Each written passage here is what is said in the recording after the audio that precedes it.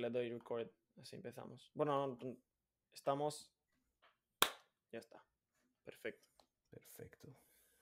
Pero sí, no, honestamente, quiero comprarme Call of Duty. Y creo que va a ser uno de los... it's one of the many games that I've bought this year. Una de las cosas que cambió este año, creo que descubrí otra vez cómo jugar. Y encontrar el tiempo para jugar y darle tiempo a ciertos hábitos que tenía de pequeño que me daban mucha felicidad, como eran jugar los videojuegos. Even though I sucked, I still loved playing video games. Claro. Y durante mucho rato era como, wow, no, I first need to make time for work, then for fitness, then for reading, then for resting, you know, and then if I get any time, I'll game. And then you don't get more time. Y no sé, al final del día, este año me di cuenta como que en estos momentos que estamos en cuarentena y estás todo el tiempo en casa, también es importante darte un tiempo para ti mismo. Sí, hacer algo que te divierta. Hacer algo que te divierta es muy importante. Y tú fuiste esa persona que me dijo, dude, agarra y empieza a jugar, ¿no? Y de verdad que le encontré otra vez mucho gusto a jugar. Y aparte de descargarme, you know, 2 or 3 games on Steam y después empezar a jugar otra vez en la Play, I started playing like Rocket League and I racked so many hours. Then I started playing on VR games. También, o sea, tuve que comprar muchos videojuegos de VR and I've been playing y digo como, I don't know, I'm starting to like it. Y también es como nada más, like it's gaming, it actually has like some smart part to it. Like you gotta be interested in the story, you gotta like have certain hand-eye coordination, like it's something that's fun and it's also beneficial, you know. Y I don't know, it's just I wanted to fuck around, así que no, a mí me gusta mucho porque siento que a mí me cuesta mucho estar quieto, estar sentado en un solo sitio y enfocarme en algo como en televisión o algo. sí. Por eso, pero me gusta jugar porque siento, mi cerebro siempre está trabajando, mis manos están trabajando, no siento que estoy quieto, a pesar de que estoy ahí tirado en el sofá. Exacto. Pero no me siento que estoy quieto. O sea, siempre tengo que estar pendiente de algo, pendiente de lo otro. O just like rage screaming cuando juego online. Ayer estaba jugando con un amigo y sus amigos. Sí. Tenemos como un grupo y vienen como un grupo ellos. Ellos son de Panamá, nunca los he conocido, solo uno de mis amigos. Sí. Y nunca, pero ya juego con ellos todo el tiempo. Y ayer fue la primera vez que I raged. Como I raged en el voice chat. Me salieron unas cosas que yo dije, tengo que ir a terapia, hermano. Porque me salió, dije, ¡a ti te parió el ano de Judas! Y ahí de repente todo el mundo se empezó a reír. Yo dije, no, tengo que ir a terapia. No puede ser. Terapia, porque ¿de dónde salió eso? ¿Qué estaban jugando? Call of Duty. No, qué mano. No, dude, Rage. ¿Tú rompiste alguna vez un controller? No. ¿Reventar un controller? No. No, nunca. No, yo nunca he sido violento. Honestamente, yo creo que lo único que me hizo rompí uno en mi vida y fue cuando mis padres no estaban en casa y me lo reventé. O sea, literalmente fue, y no fue el PlayStation, fue el mando del Wii. Y fue a propósito. Bueno, pero es que los mandos del Wii, tú los mirabas y se rompían. Sí, honestamente. Empecemos por ahí. O sea, muchas veces se me escapó de la mano. Hice todo lo que todo el mundo hizo, como lanzar el mando a la tele cuando jugamos bowling. Hice todo eso, pero nunca partí nada. Hay una pantalla de inicio, Vlad, que te dice, amárrate esa mierda a la mano para que no la lances a la televisión. Te juro que creo que he utilizado la Wii 1000 veces y de 1000 veces creo que me puse esa mierda 3. 3 veces me la usé el strap. Pero sí, por eso mismo, creo que perdí en béisbol. Estaba jugando Wii Sports y era muy pequeño. Tenía como, no sé, muy pequeño. Tenía 9 años. Y agarré y perdí contra mi cousin. Y agarré y sabía que le iba a pegar a él. Y en vez de pegarle a él, cogí el mando y lo reventé contra el suelo. Y él al parquet, ¿no? O sea, un niño de 9 años y parquet tampoco puede hacer tanto daño, dirías, ¿no? Dude, esa mierda... O sea, ¿sabes como cuando tocas algo y salen 1000 pedazos? O sea, te juro que todos los botones se fueron por... O sea, se fueron por todo lado. Y lo peor de eso era que no era mi mando. Era el mando de mi cousin. Oh. Y obviamente esa noche nos la comimos los dos. Él, porque tenía que comérsela, porque es un país de Eastern Europe, y yo porque lo reventé, ¿sabes? Y sí, Sí, nunca me va a... Esa fue la primera y la última vez que reventé un mando. qué locura. Sí. Bueno, pero if it makes you feel any better, los controles de Wii, tú los miras muy duro y se rompen. Dude, no. It's like... I have never seen something as flimsy as that. Y el Wii en sí mismo es como, dude, siempre lo tenía como que I almost felt like my fingers were pushing through it when I was holding it. Like, creía que se estaba como encerando. It was weird. Así se siente el Switch. ¿Sí? Sí, Nunca me lo compré. Me acordé el otro día cuando te estabas pensando en comprártelo hace rato y te lo compraste.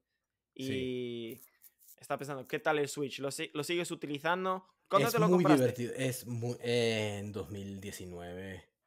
Como a finales de 2019. Sí. No. Finales de 2018. 2 años. Uf, wow, Sí. pasó tiempo. Pero es muy divertido. Más que nada lo uso para jugar juegos que son para hacer con otra gente. Super Sí, Smash, Mario Kart, Mario Party, todo eso. It has a few games that are good to play alone, like Zelda y todo eso, pero más que nada es para jugar con mis amigos Super Smash o Mario Kart o Mario Party. yeah. Em, yo estaba pensando en gaming y a dónde está yendo todo el gaming world.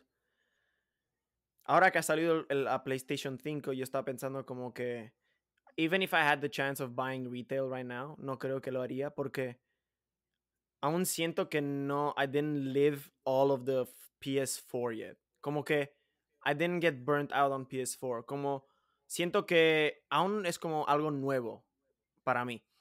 Y entonces quiero seguir jugando juegos en la Play 4 antes de comprarme la Play 5. Pero sé que mucha gente está como burning through that shit. Y como la Play 5 igual no será un gran advance. Like, what else can you do to it? ¿Sabes? Como que, what other layer can you add to gaming? Creo que le dieron un toque muy social con lo de esports and competing and all that. But, ¿cómo ves el futuro del gaming en los siguientes 10 años así? Como, like, do you think people are still gonna play games? Or is it gonna, like, decrease? ¿Tú prefieres que hagamos esto en español o en inglés o Lo que sea. seguro? Dude, ¿Y tu audience? my audience can understand both Spanish and English in this case. And if they Okay, can't, I'm sorry. I'll probably put subtitles underneath. Honestly, okay. yeah. Okay, so going back to your question. First off, yes, I think in 10 years people are still gonna play. In fact, video games are one of the industries that's not going away for a long time. Okay. They're not going away. They just have better and better years every year that passes. And now with the PS5, if I get to buy retail, will I do it? Yes, I will. Why? Mostly because my PS4 is old and it's been used a lot and it's hanging by a thread. Like any day now, I'm waiting for it to die. And every day I turn it on, I play. It sounds like a motherfucking airplane, and I'm like, today's the day. But luckily, it's not the day, but yeah. it's a reality. Any day can happen. It freezes. It does everything. Some games just don't run. I mean, they run, but they run poorly. And then as you say, like, what else can they do to the PS5? Yeah. To a certain extent, it's true, especially early on, like nowadays. But truth is, there is a lot they can do. The PS5 can run at a higher FPS. Right.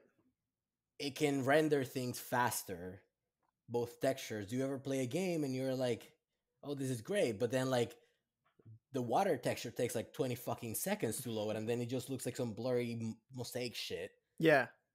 It loads textures faster. It loads the game faster, resulting on like way shorter like waiting screen times. Right. For what I've seen, short to almost nothing. Damn. And then the one big thing that they did with the PS5 that I've read, not that I've been lucky to get my hands on one, but the one thing that I've read is that the real star of the show is the controller. Okay, how so? What does it has have? this thing called haptic feedback or some shit like Yeah. that. I don't know. But it's much more immersive. The way you hold it, like say you're playing any shooting game Right. and you're like, you know how like most shooting games you shoot with like the back Yeah. buttons, the triggers.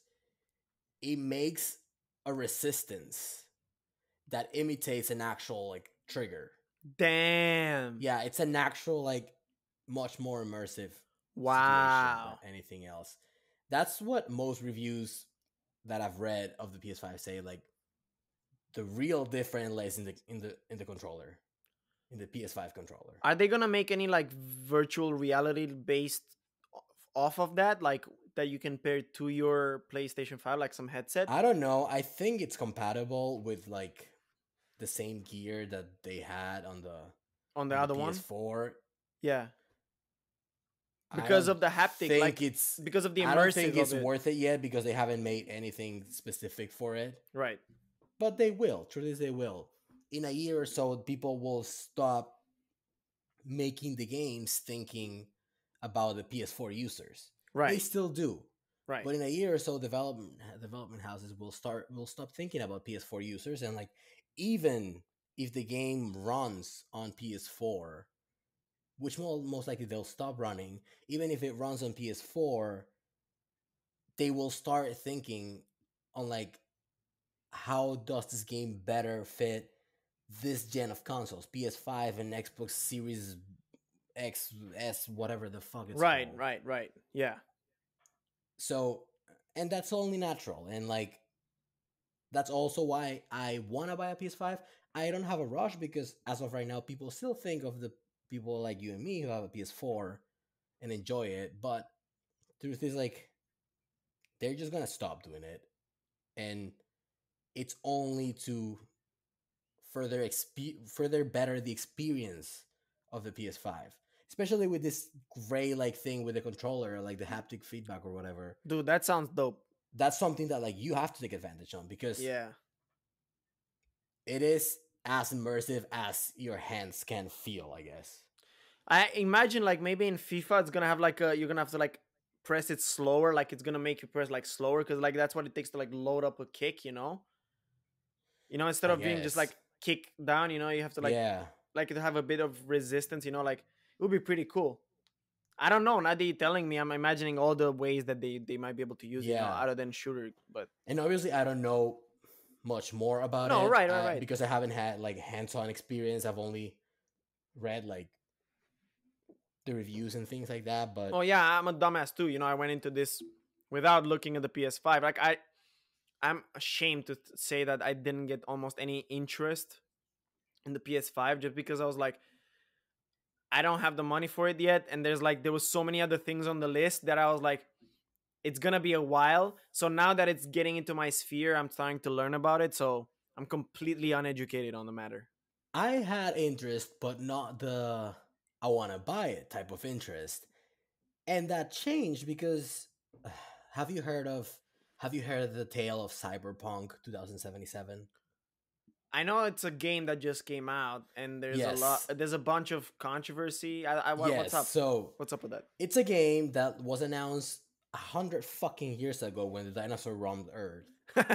It was announced, and then it just kept getting delayed and delayed and delayed and delayed, and it finally came out. And as advertised, it was gonna come out for PC, as every fucking game does. Yeah. For PS4 and Xbox One, whatever the PS4 sister Yeah. is. And it was gonna run on PS5 and the new Xbox with a future update to come to like make it specific for PS5. Right. Right? But they advertised it's gonna run on PS4. That's what they said. Right.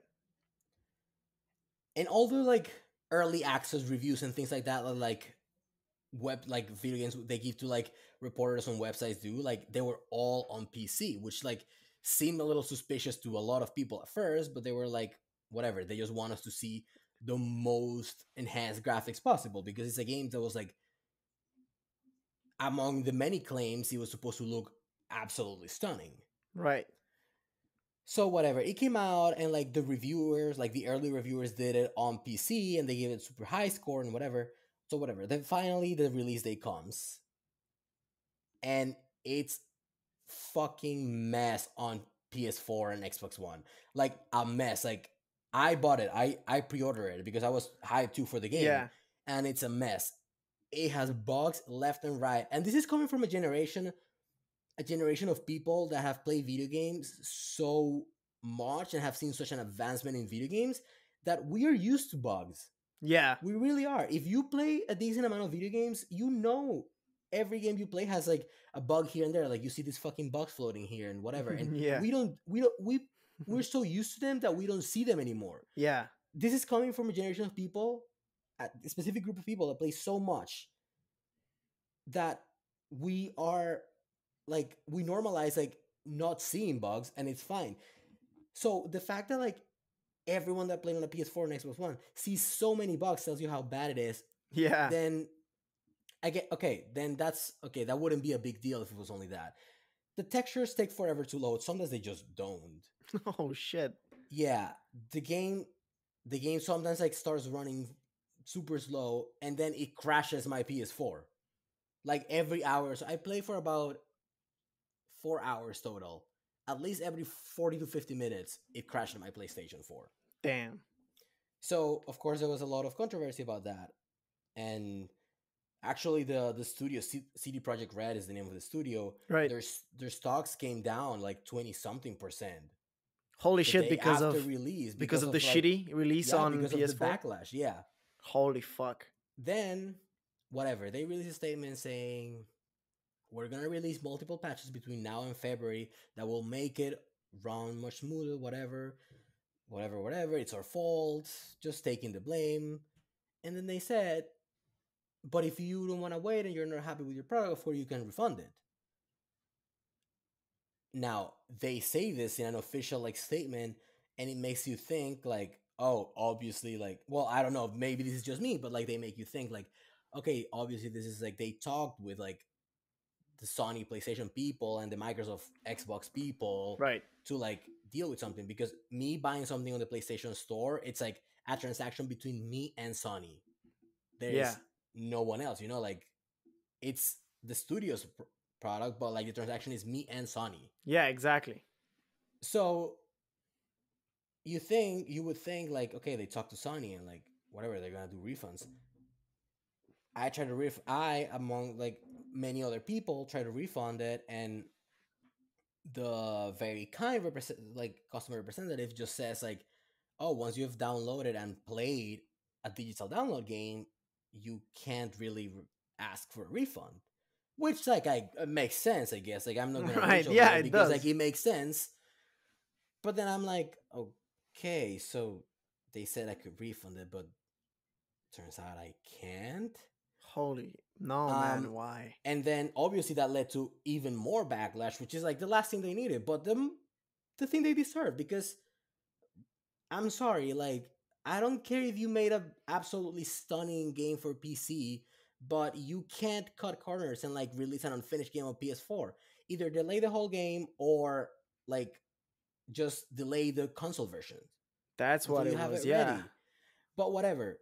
So later on, like a few days later, Sony PlayStation released a statement saying, we understand that people are unhappy with Cyberpunk, whatever. We strive to have a high level of like customer service.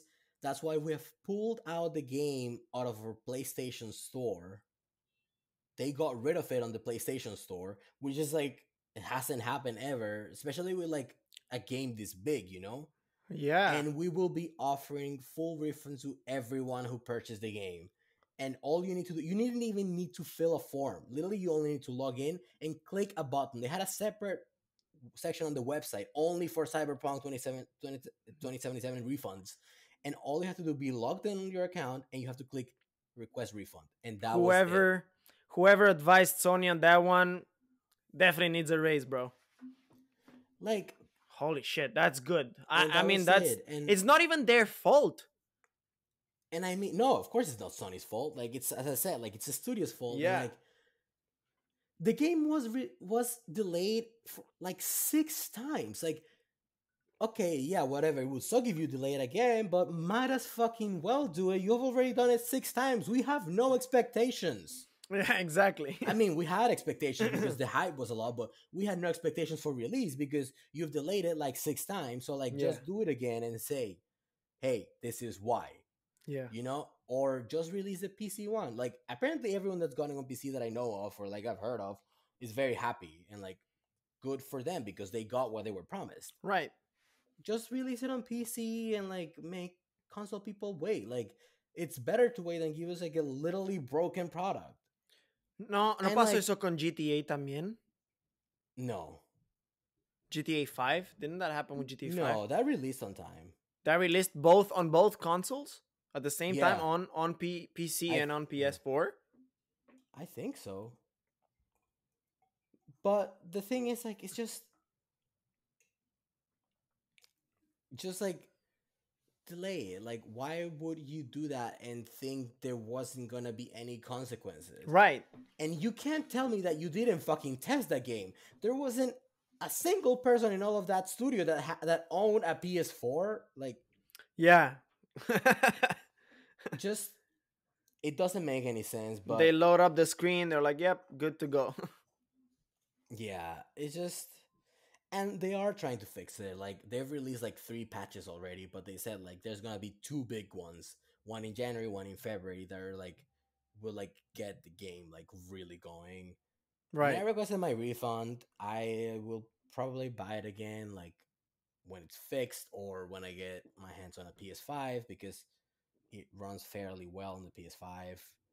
Oh, nice. I still want to play it. I played for a little. I told you, like maybe 4 5 hours total. I play mostly some side missions because I didn't want. I knew I wasn't gonna play it through at that point Right. because you can't really. It's supposed to have a really good story, and what I played of it, it's like it's a very well narrated game, like very well. And I was like, I stopped myself from playing the main quest because I was like, I'm not gonna spoil this quest, this like story for me if it's Yeah. broken. So I played some side missions, and it was fun. It was really fun. It was really well narrated and all that. But then I stopped and I was like, okay, I don't want to get more immersed in this. Like, I'm at a point where I can like easily stop and Right. like jump back in it and have a real first play once it So works. so apart from the fact that you guys waited so long for this game, like, apart from this game letting you down, has there been any other video games that you bought and were like not so happy with? Because I can tell you one that I was not really happy with, and I bought this game. Well, not this game. This collection of three. It was the Ezio Auditore collection of the Assassin's Mm. Creed. So it had the three games. I think it was Assassin's 1, 2, and Revelations, if I'm not wrong. And I played Revelations. I never played Revelations. So I bought those two, which I played on PlayStation 3, and plus Revelations, which I never played in my life.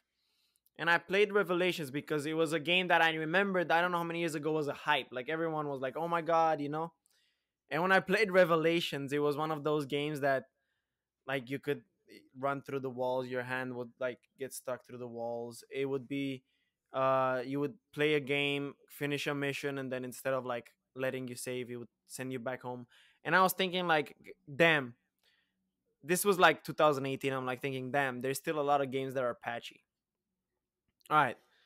I stopped playing games for a while. I come back and I get UFC 3, which was like a year later. UFC 3, I was like, okay, I remember UFC 2. UFC 2 was like, you could go up a weight class, you could challenge a few people, but there was no like press conferences, there was no like interaction, whatever. So UFC 3, everyone was expecting like this kind of sort of engagement. UFC 3 was UFC 2 with a few features added. which had nothing to do with the whole like social aspect of it. And then I got UFC 4. And then you don't have UFC 4 yet, right? No. Okay. So the jump that I expected from UFC 2 to 3 happened from 2 to 3 to 4. Like they took 2 games to make a change that they had to make from 2 to 3. I guess it's a little different for sports games because people expect this like big improvements, but like Right. like really what can you do in a sports game? The sport hasn't changed. What have changed are like the rankings and things like that, and like maybe yeah, you can implement like a little like better movement mechanic, like like What I was thinking is that what's been happening to sports, and it's kind of sad, is that the games, in order to like attract the mass, have to become less about the fucking sport and more about the shit surrounding the sport. Like they've added in UFC 4, they've added like tweets and replies, but you could do that, like you do certain things like that in UFC 3, but in this one you can actually like tweet people, you can like uh you can choose to like promote your stuff by shit talking your opponent and then like replying to your opponent's shit talking, and then during a press conference you can tell them shit. And it's like, it's cool thing for UFC, but now like in soccer, they have a lot of the things that are on the outside in like the career mode, like what kind of, I remember I playing guess Soccer that's cool Manager, like for what kind of some house you want to buy, people. and like they kind of like Yeah. glamorize the outside of sports. I guess it's cool for some people, like the whole like social aspect that they've added and all Yeah, that. To me, I couldn't care less because first off, if you watch the UFC like in real life, yeah. that's the worst fucking part of it because most of these like athletes that excel at their sport, they're fucking cringy. Like they're really cringy. Like Yeah. every time they tweet something, I'm like, Jesus fuck, who's your PR person?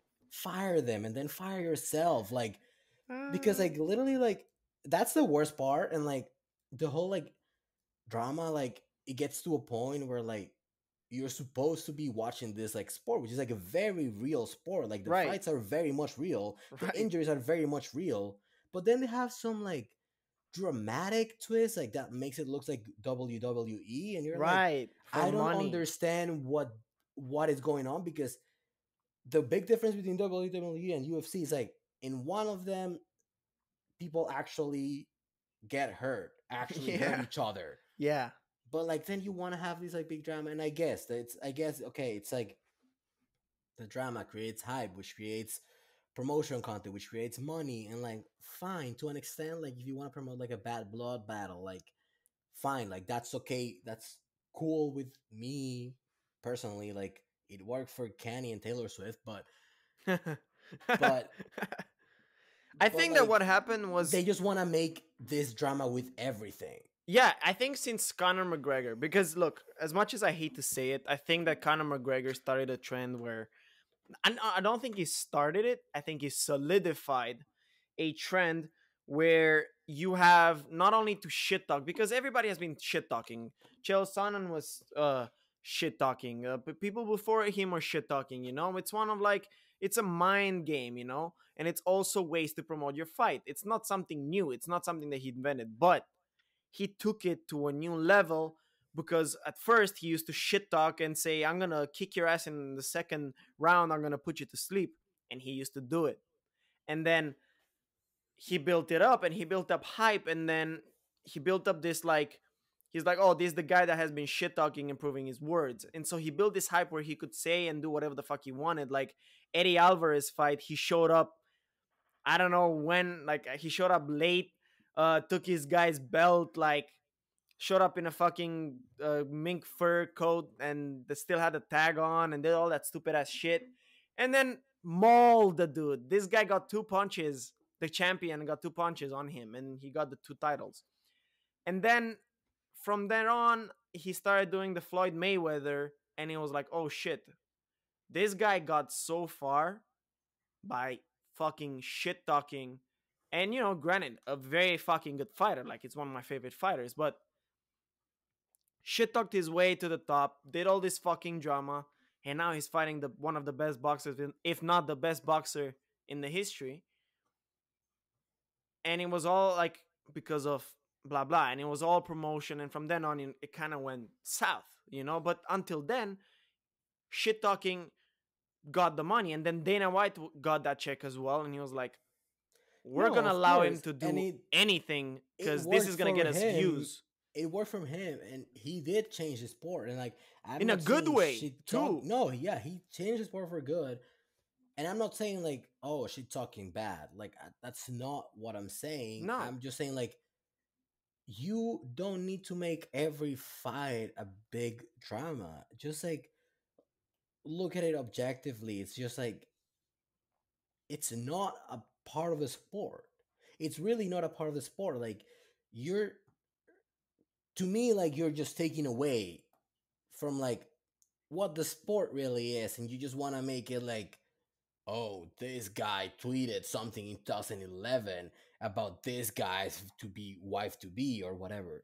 And it's like, did that even really happen, first of all? And then it's like, yeah.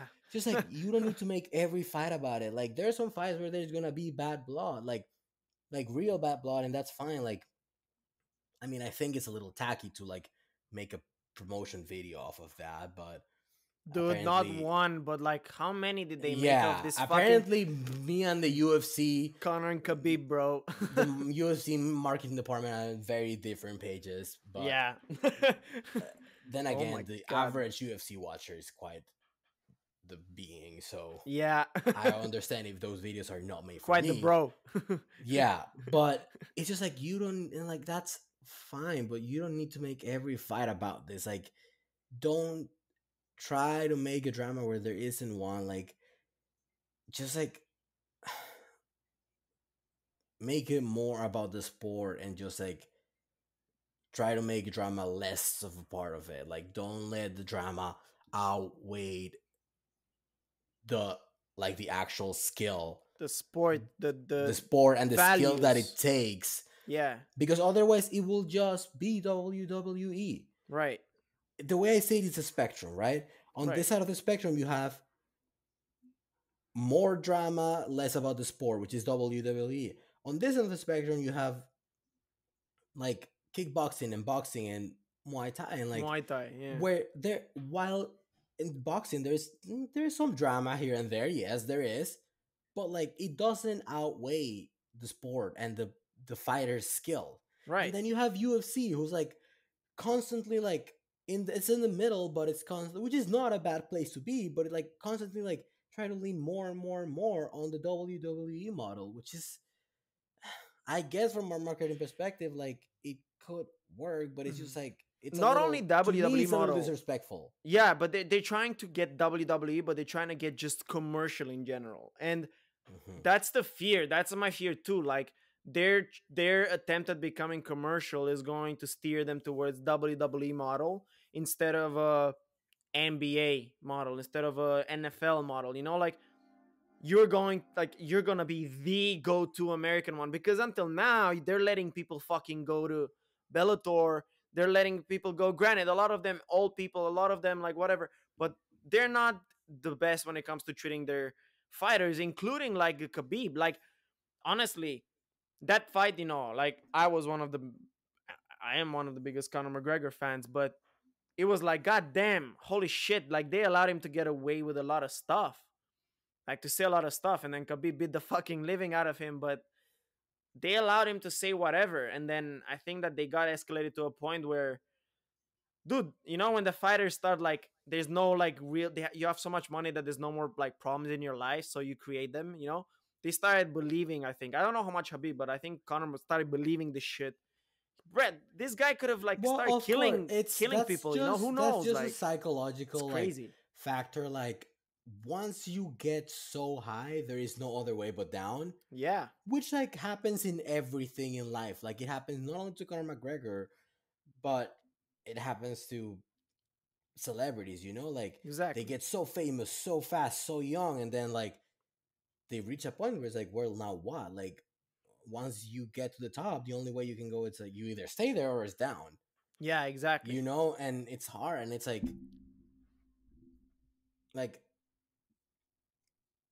which is like fine. And Conor McGregor, I guess it's in a way a separate case because he did make the sport much more mainstream. Yeah. But that doesn't mean it's just gonna work for everyone. You have like dudes out there who go into press conference like dressed all spiffy and trying to be like the baddest dude there, and it's like some some motherfucker, some like bland ass motherfucker. Like, what's the name of this guy that like fought against Pantera recently? Um, not the Korean zombie. No, after that, and they had to make two fights because there was like an eye poke that made them stop the Wasn't it? fight. Wasn't it against Abit?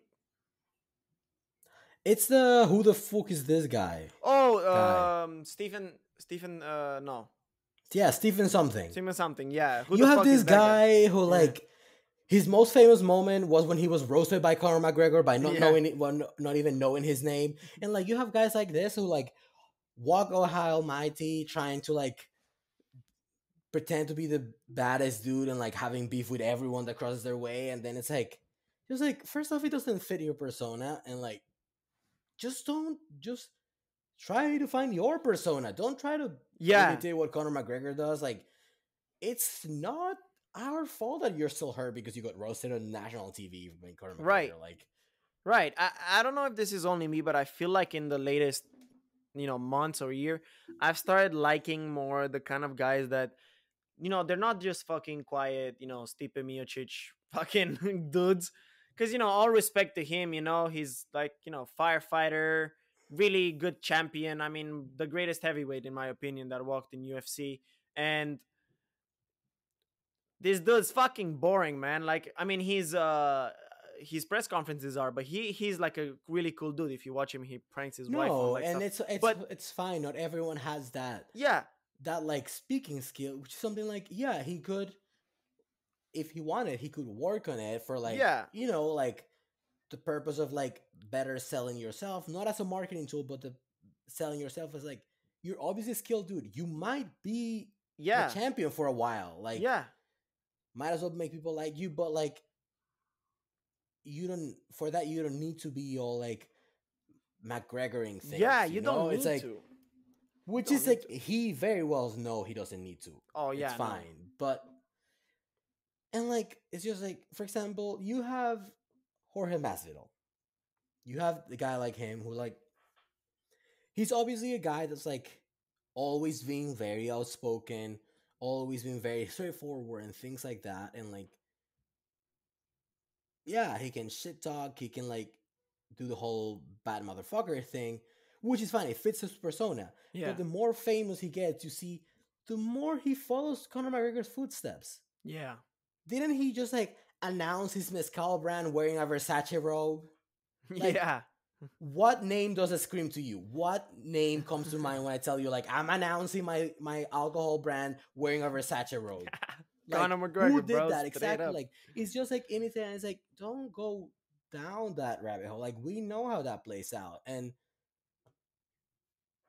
honestly, like yeah, you did have amazing performance back to back, which is great and all, but like focus more on your career goals or just like keep being yourself without trying to like be this Conor McGregor phenomenon. You're already famous as fuck as sis. Yeah, this is who I I mean like. I that like 5 second knockout made you like a star. You don't need to like try to imitate the other biggest star in the UFC. exactly.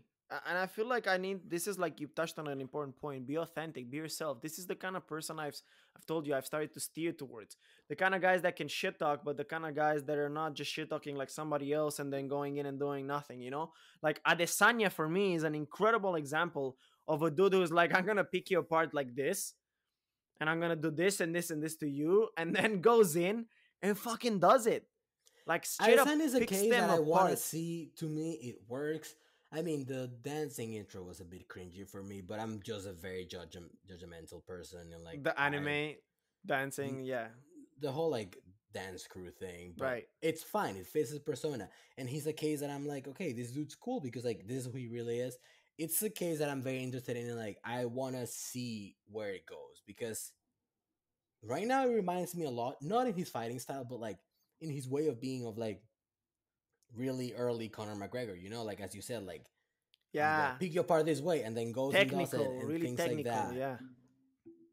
I want to see where it ends. I really hope he keeps true to who he is and doesn't try to like His become downfall this like might be going up the persona. weight. I think the downfall, or maybe the reality check might be he's gonna go up, challenge John Jones or Jan Blachowicz, and then lose. Dude, nobody asked. Like, there is not a single person in the world that asked for that fight. Yeah, nobody asked for that Israel fight. Adesanya and Jan Blachowicz. The only reason why we wanted Adesanya in light heavyweight was to fight John Jones because there is beef between them. Yeah. But whatever, they can do whatever they want. I've honestly like this past year and a half, I've lost a lot of faith in the UFC because I'm like, they just keep putting this whole like really this really like dramatic marketing strategy as a priority, Yeah. like instead of, you know, fights that matter, fights that are good for the sport. I do have to give it to them that in the year that most fucking sports sucked dick, the one sport that I can say that didn't lose entertainment, not only I don't get so much on the outside, but within the actual fight, within the cage, I can tell you that UFC for me continued being one of the most interesting sports because they managed to get these fights in the islands. They managed to make these fights in the states that were still open, No, of and they course. And managed to put on like a fucking show. But they're getting to the point where they're announcing all this big thing that they're gonna do with the island and the entertainment, and like they're trying to make it again like gamify. This is they're trying to yeah, gamify a sport that's about and this raw is fighting. literally the last sport that it should be a game. Yeah, yeah. It's And it's not a just game. You like, don't play fighting. yeah, and I guess it sucks because like for like people like you and me and most of the people I know that like MMA, it kind of sucks because we really like it for the sports and what the sport stands for and things like that. But I guess it works for the UFC because again, most of the fans of UFC are, you know, really broy people. Yeah, not a lot of them wait, think first, hit later. Yeah, people that don't really understand how submission works, but they just want to see someone bleed, and it's it's Twist his fine. dick. Like, Twist his dick. yeah, like it. I guess it works for them, and like they understand that that's their big audience, and Right, right. they're targeting towards that. But like, it just sucks, and it's a little disrespectful towards the sport. But What about bare knuckle fighting? no, that's not. That's not even like that. Shouldn't be a thing. Dude, that's serious brain damage that all of them are getting, bro. But it's raw. I can respect it. Like, I can respect people that get in there. Not That sport is hepatitis and CTE. That's what it is. right. It's It's like fucking. underground fighting, dude. How the fuck did they even get licensed? They fight in these countries that they I'm don't sure really it's need not in most licenses. states. Yeah, they probably go to Europe to do it. No, Paige Van Zandt is making her bare knuckle yeah, fighting debut, like I think February or something like that. I can't wait. Which is I am interested in see how that plays out. Am I gonna watch the fight? No, because I don't want to watch that crap. But I am interested to see and how her bare knuckle fighting career turns out because Paige Van Zandt is an interesting case. It's she did have some good fights early in her career, but she got really famous for being like this, like this like really like all American doll looking like Yeah, person in the UFC, yeah, and which is fine. Like if you've got it, like use it. Of course, you're right. Which is fine, but then later in her career, like she started having some like not ideal fights. Start losing a lot, and it's fine. Like it's not like something bad. Like you get outworked by your opponent like quite often, Of course. and she's doing this whole like bare knuckle fighting thing to like show the world how like I am not a pretty face. Like I'm not just my pretty face. I am a fighter, which is great. Yeah, I respect that. But I want to see how it plays out. I mean, Who's she she fighting? knows. I don't know. I don't even know who fights in bare knuckle sports. But yeah, I mean, she knows. She clearly knows the risk of like going to bare knuckle fighting, Right. and I know she makes. Sorry, I know she makes like a decent amount of money off of her looks in social media. Yeah. And I mean, she knows the risk of going in it. She knows how it might affect it, but she's doing it to show the world how like she's a fighter rather than, just this pretty Instagram girl. And it's great for her. I just want to see how it plays out. Right. I'm interested. I don't think they have an official opponent yet. Beck Rawlings says Paige Van Zandt has no hope in bare knuckle boxing against. I think she's fighting Beck Rawlings. Oh, Wasn't Beck Rawlings also in the UFC? I think she was a wrestler, wasn't she? She's an Australian mixed martial artist. Oh. Let me just check because I don't want to talk shit, especially for MMA. I respect the community too much. She fought for Bellator. Mhm. She's competing. She's still competing in the flyweight division of the Bellator, and she's ranked. I don't know what she's ranked right now, but Bellator doesn't have rankings. Oh right, it's like Yeah. it's like boxing kind of, right? Yeah. Yeah, I don't know. I don't know. What'd you think about the Tyson fight? I didn't watch it, but I mean, I'm okay with it. Like if two old people want to go and beat the shit out of each other, I'm fine with it. It was fun. It was entertaining. As long as it's two old people doing it, I'm okay with it. Again, I don't follow boxing that much, really. No, I know you don't follow boxing as much. That's why I was asking. But you didn't watch it? I had to just because I could add it to the list of people that I could see live. I know I didn't see Prime Time Tyson and Prime Time Roy Jones Jr., but they were both names that I grew up with. People are like, yeah, Mike Tyson. And I have faint like memories of like watching his highlights before a fight. No. But with my dad would watch the fight, but I couldn't watch the fight, so I watched the highlights the next day. And I don't know, I remember that and I was like, shit, I gotta watch this fight. And yeah, it wasn't like that great. Like no, and they gassed out by round one. Like round I'm one, sure it was great, and I'm like happy they did it. I really much prefer this like there's these two old dudes that like this like I mean they're still like I'm saying old dudes if they're like geriatric, they're like in better shape than I am clearly. Right. But I mean I prefer like this is two people that like they have been retired, they have like they hung up their gloves and things like that, and they decide to come back for one like money fight, and like I'm okay with that. Right. I'm okay with that. Like I'm gonna put you I think it proves an MMA. I'm yeah. gonna put you an MMA example. Yeah. Chuck Liddell wants to come back. Yeah. For one money fight to the UFC. I mean, if they put it against, I mean, Tito Ortiz or right, even Chael Sonnen. Chael Sonnen, yeah, that would be a good even fight. Even Clyde Guida or some one of these like guys that are still fighting but are clearly washed out. Like, yeah, I'm okay with that because like it's like a comparable skill level. Right. But like, say they do like Chuck Liddell versus, I don't know, like John Jones.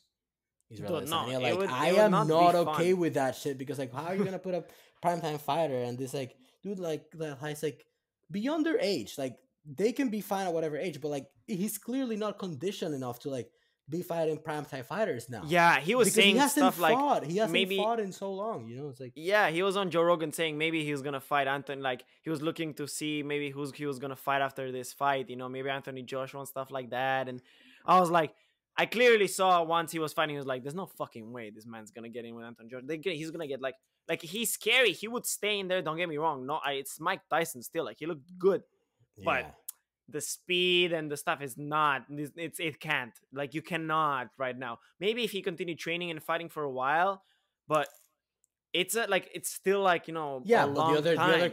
the other question is like, can he stay and fight for a while? Right, exactly. I mean, if he can, that's amazing for him. But like age is something that you can't really fight that much against, you know? Right. So I think so too. But I mean, if they decide to make like Anthony Joshua and like Mike Tyson, I mean that's cool. I'm sure they're they're gonna have some making like special rule set. yeah, they have to. But they're making Floyd um they're making Floyd Logan Paul.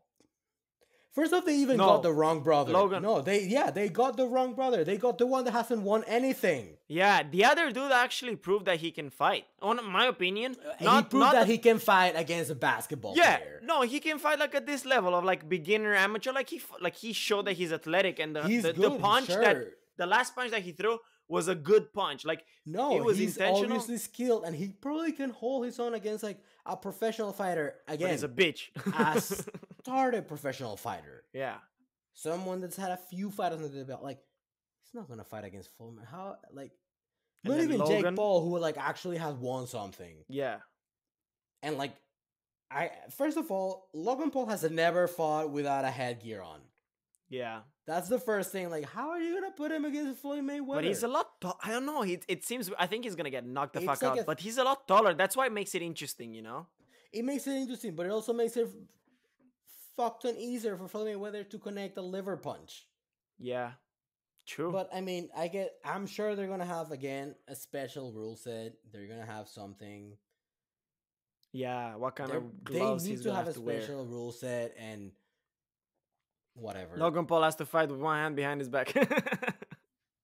Nah, it's gonna be interesting, but I don't know if this was the best thing to do. And it is confirmed. Like I saw it on his thing. It's confirmed that's gonna No, happen, it right? is confirmed, and it's an exhibition match, which like very good for Floyd Mayweather because he is technically staying retired and he's Yeah. only doing exhibition match with like special rule sets, Yeah.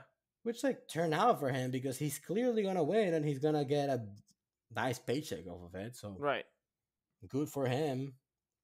I don't know, but I I think just Floyd's don't like gonna read really him. condone. I am much more of a, if you haven't been able to tell by now, like I am much more of a purist when it comes to combat sports, Yeah. and I just don't think we should be advertising this like YouTuber fights like this. I mean, I think we should. When They it's have like gotten people YouTuber versus to- YouTuber Yeah.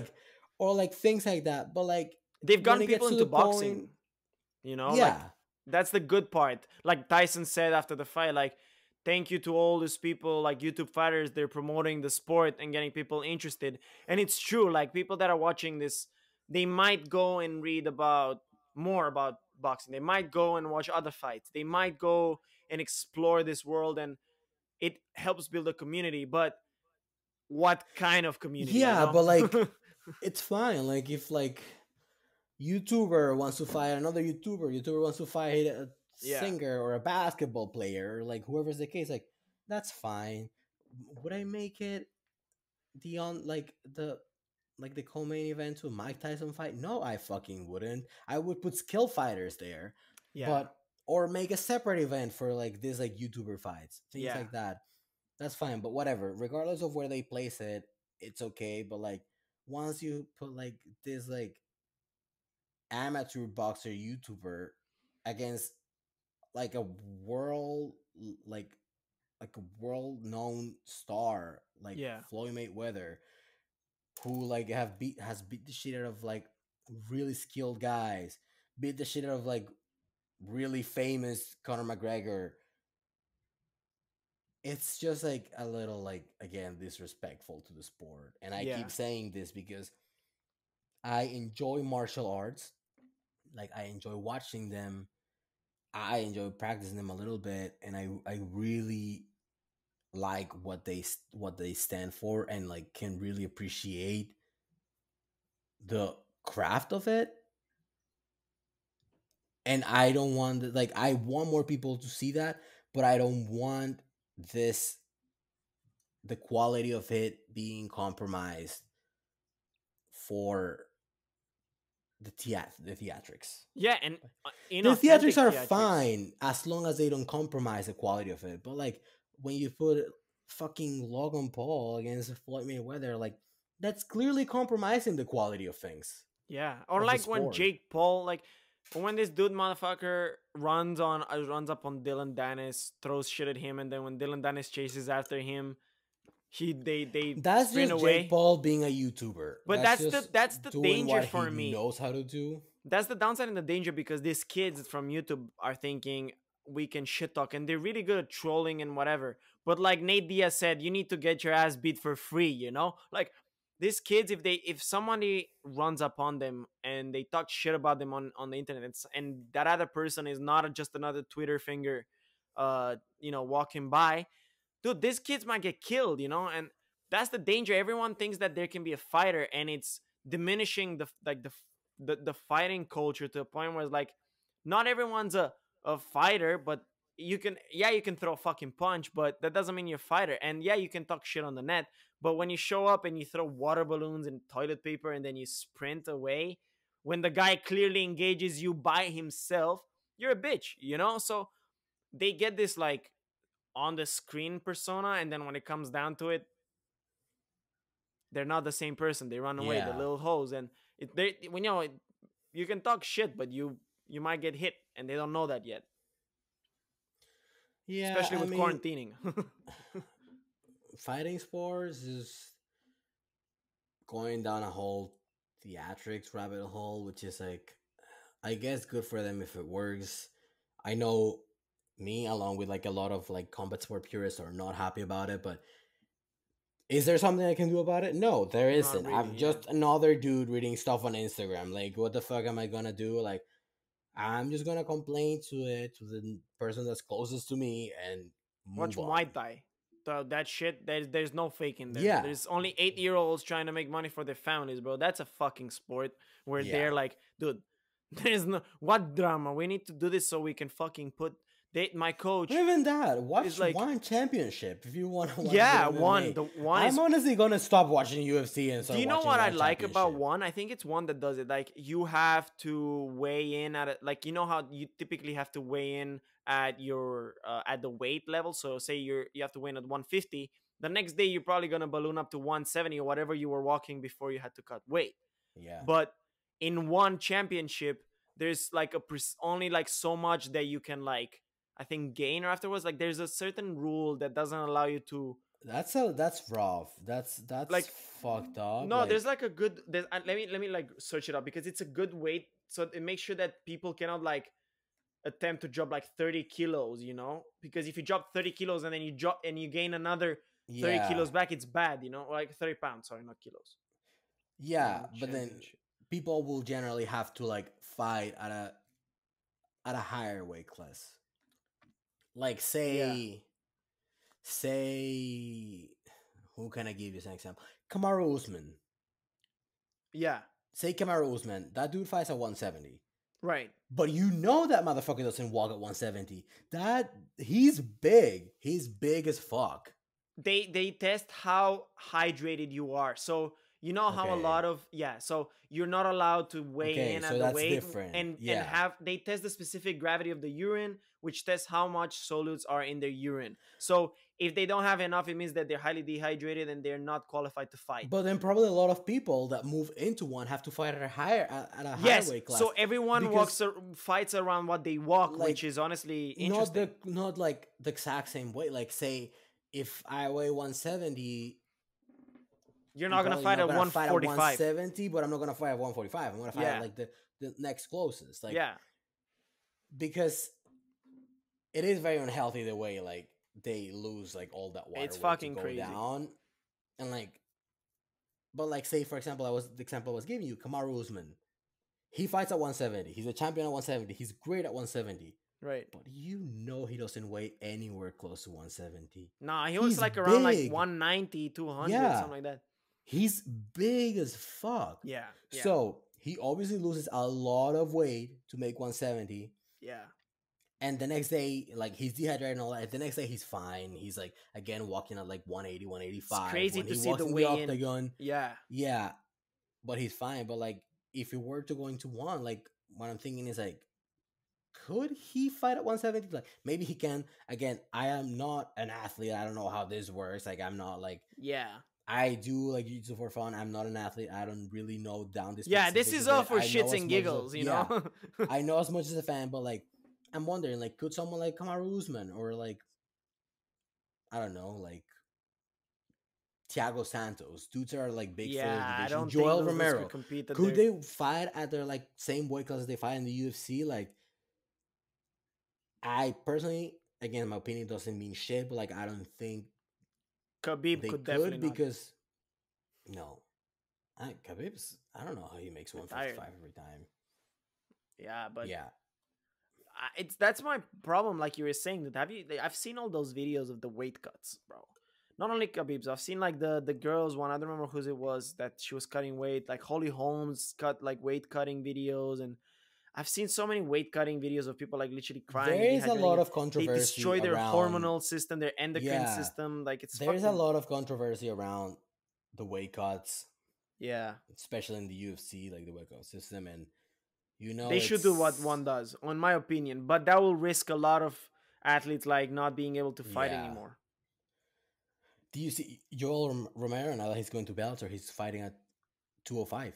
Yeah, I saw that. What the fuck? That's gonna be. Which like, it's gonna be weird, but it's like fast, light, heavy. He is 40 years old. He's 40 fast. years old. Like that, it can't be good that you're losing over 25 pounds. No, in like a week. Like it can't be good at any age. Yeah, it can't be good at 21. I can't imagine it being any good at 40 years old. No. Like he's still in top shape at 40, which like is insane how in good shape he's at 40. But like regardless of how good in how good shape you are, like your body's still 40. Like it can't be good that you're losing all that water weight so fast. So like I think it's a very smart move that he fights at 205. I'm excited to see him mostly because not only because he's gonna be fast, but like because we're used to him being the biggest motherfucker in the division. Yes. He's not going to be that at 205. In fact, I think he's going to look small against some people. Yes, he is, yeah. He's going to look small. Like, fucking Anthony Rumble Johnson fights at 205 in Bellator. Yeah. And he's gigantic. No, he's going to have to face some big dudes there. He's going to have to face some big dudes. And I'm interested to see. I think you'll be interested to see Joel Romero being the smaller guy. Smaller, faster dude. That's I think that which edge we've never seen. Yeah, I've never seen him to be smaller. Joel Romero be the smaller dude. He's always been the biggest motherfucker in the division. I was looking at the predictions for this year, and I was reading the CBS predictions for this year, and the first one they had is that Conor McGregor announces another retirement.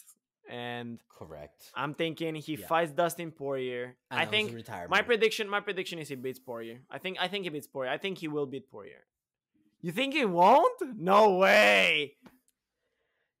Conor McGregor won 2 fights last year. Both of them, again, all dudes. Right. One at a bar and one at a rock. Yes.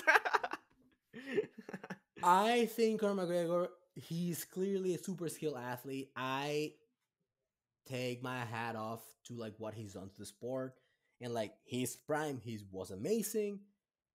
However, he's just, for what I've seen, what everyone sees, as much as he says, as much as he trains and says he's strong mentally, he doesn't have the mental strength and conviction of an active athlete who has like an actual goal and is willing to Because he fight doesn't to need to death for the anymore. title. Yeah. He doesn't need to, but You're again, right. that like weakens him mentally. Then Poirier has fought like so much in the last 2 years against bad dudes, Like he's fought who he's fought recently, like Khabib. He fought Dan Hooker, which like was again like, there's been amazing fights this year. Hooker versus Poirier is my personal fight Yeah. of the year. That's one of my personal That favorites. fight, too. that's probably my favorite fight in the history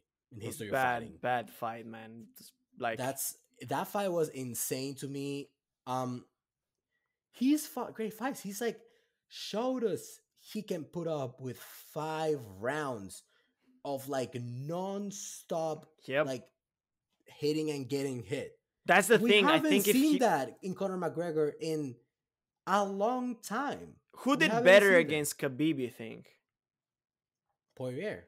Yeah, I think so too. I think Poirier did a lot better. Poirier had the guillotine on him. It wasn't a very solid one, but he had Yeah. that control. Again, none of them had control against Khabib. But No. if I had to choose one of them that had more control, it was definitely Poirier. Yeah. Conor McGregor keeps tweeting 2 years later. He keeps tweeting about how he won that 3rd round, which is highly debatable. Yes.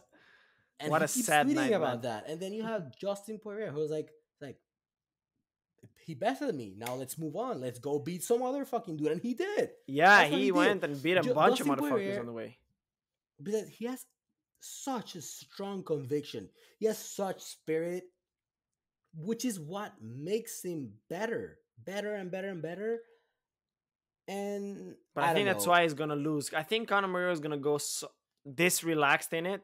I think what I think is gonna happen is if McGregor manages to like turn it on in the first 2 rounds, he cuts him loose. He knocks him out. If not, it's gonna be in trouble. I kind of hope McGregor proves me wrong, but I really think this fight is Poirier's, just because for what I've seen in the last 3 years, Poirier showed so much skill, and we really haven't seen much skill at all from McGregor in the past 3 years. Yeah. So I don't know. Based on recent fights, I think it's definitely Poirier's. McGregor may prove me wrong.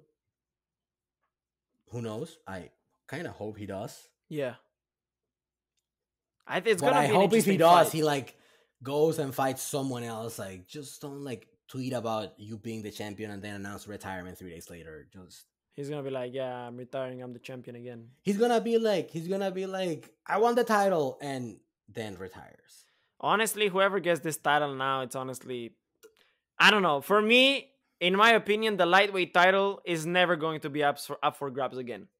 In my opinion, the lightweight title now is going to be something else. For at least the next 5 years, the lightweight champion is going to be something else. Because nobody in this division has been even There are close. 3 contenders. There are 3, maybe 4 contenders to me for the obvious contenders. If Poirier wins, Poirier, Yeah. Justin Gaethje, Yes. and Charles Oliveira. Oh my God, Charles Oliveira has dominated that division in the shadows. No one seems to acknowledge him until now. He's schooled Ferguson. He's cool Ferguson, but he's been schooling dudes in that division, in the top 15 ranking. He's been schooling them like Scary dude. seamlessly. Scary Brazilian Jiu-Jitsu dude, man. Scary. And Wow. he's a great striker too. Like, Yes. people have not been acknowledged until now, and like he's being silently coming for that title, and he's there. He's in the conversation. He made a fool out of Tony Ferguson. Dude, he was the like most clear contender for the contestant for the title. Yeah, He without made a doubt. fool out of him, and I wish I would have seen a I fight think against Charles Khabib. Oliveira has the skill to beat McGregor. I think he has the skill to Yes. beat Poirier. I think he even has the skill to beat Justin Gaethje. I think if McGregor wins, whatever, and they give him the title, which they shouldn't, I think that Charles Oliveira would maul McGregor, and I would have wished to see a But Charles Oliveira against Khabib. I would have liked it, honestly. me too. I think it will be in the fight that like would have been more evenly matched. Yeah, But if that's fine, like Dana White wants to like bring Khabib at all costs back, and like that dude doesn't want to fight anymore. Just leave him yeah, alone. yeah. He doesn't want to. It's fine. Anyways, Respect. his fights are not that interesting, so whatever. Yeah, But I think Charles Oliveira, like, I know UFC doesn't want to do a title fight because they want to see what happens if McGregor wins. right. Yeah, So they're exactly. going to wait for that. But if you ask me, he has to be Charles Oliveira. Charles Oliveira has to be the I next think in line to fight for the title against whoever you want to do it. If you want to do it against Justin Gaethje, or if you want to do it against the winner of McGregor Poirier, yes. I that's think that's fine. what I would do. I think I would do the winner of McGregor Poirier. But there Because is another dude who we're forgetting here, and who? that's Dan Hooker. Right. Dan Hooker is a bad dude. Is a really good martial artist, and he lost against Poirier, but it was like close fight, really really close fight, Yeah. and we're forgetting him in the conversation. And he really shouldn't be the next in line because he's coming off of a loss, but he should be up there. Yeah, he should be one of the names. What about him against Gagey? Dan Hooker versus Gagey. I think that makes sense. Yeah, I think that would be a cool fight to make. I think that would be a stylistically well matched up. Again, I don't know much about it, but I think me as a viewer, as a watcher, I would enjoy watching a dude who's gone 5 rounds against Dustin Poirier and came out the way he did against Justin Gagey, who's also known for a similar kind of fighting. So I don't know. I would like to see it. But Justin Gagey, he's been known as this brawler. His last fight, I've it was an interesting change Well, in because him. it was against Khabib. I feel like Khabib is in a whole different tier. Like Khabib, as I don't particularly love him. Yeah. I don't hate him. I just don't have strong opinions about him. But I of him as a person. But I Yeah. think Khabib can still beat any of the people we've talked Yeah, about without in a the doubt. past 10 minutes. Without a Still doubt. can do it. But he's retired and he desires to stay retired. I think the UFC should stop bothering him. If you ask me and nobody, I think Yeah. the UFC should stop bothering him and just move on. Yeah. And but I think right now the best dudes in the division in 155 are Dustin Poirier and Charles Oliveira. I think they're the best two in the division. I don't know, man. I really think I'm having blind faith in McGregor, but I still feel like he has that. But do you know what? Part of me doesn't want him to win the fucking title because Because then he's just gonna not fight like once every 2 years. yeah. And I think Conor McGregor, as much Unless as I maybe he's enjoy, changed. Maybe he's changed. The last fight he was nice. He was I don't know, he acted like cool, humble, whatever. He didn't talk much. well, he acted humble because like, how can you not be nice to Donald Cerrone? Yeah. After Like, you it's impossible not being nice to Cowboy. Like, Yeah. if you act like a dick to Cowboy, like, then you're just a dick to everyone's eyes. Yeah, Because exactly. Cowboy is like the nicest dude around. Yeah. Like Cowboy and Wonderboy Thompson are the two nicest dude in the world. Like, They are. Like, if he McGregor has good PR, obviously. Right. They knew, like, hey, don't be a dick to Cowboy. Like, he's a nice dude. Like, he's a really, really nice dude. And if you're a dick to him for no fucking reason, you're gonna get backlash.